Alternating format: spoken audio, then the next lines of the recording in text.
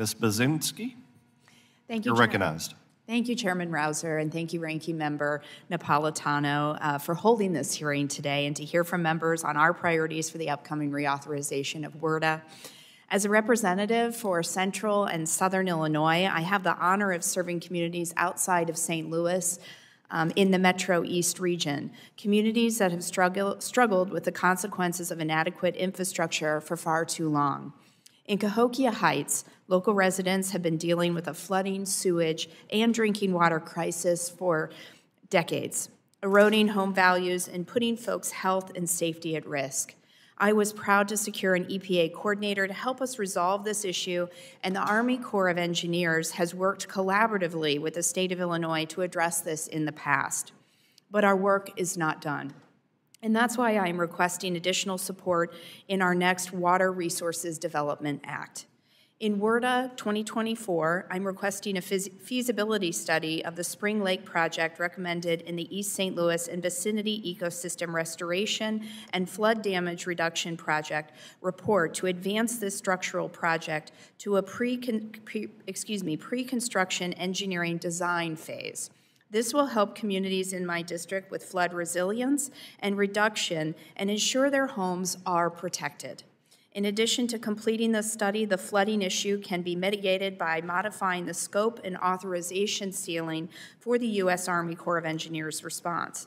By adding stormwater management to the existing scope of water and wastewater infrastructure assistance, the Army Corps of Engineers will have increased ability to remedy flooding issues as they arise, as well as mitigate future issues.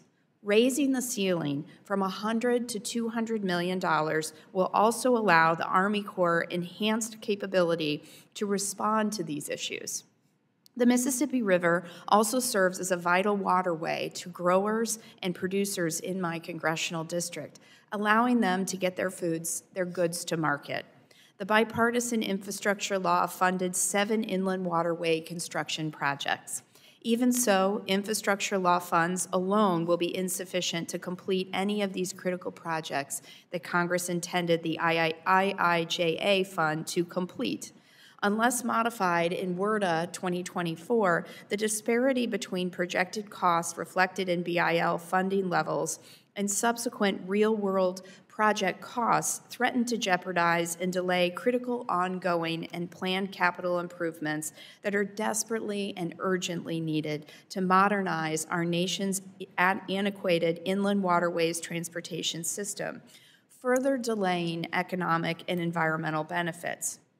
Consistent with IIJA congressional intent, I request that we adjust funding levels to ensure that the federal government continues to cover 100% of the cost of the 7 inland waterways construction and major rehabilitation projects.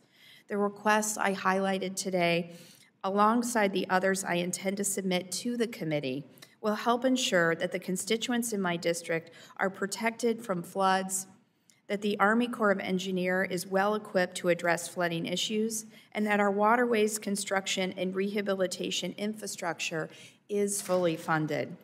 Thank you very much, Chairman and Ranking Member, for the opportunity to testify here today, and I thank you in advance for considerations of my requests. Thank you. I yield back. Thank you very much for your testimony. Any questions? Seeing none, thank you again.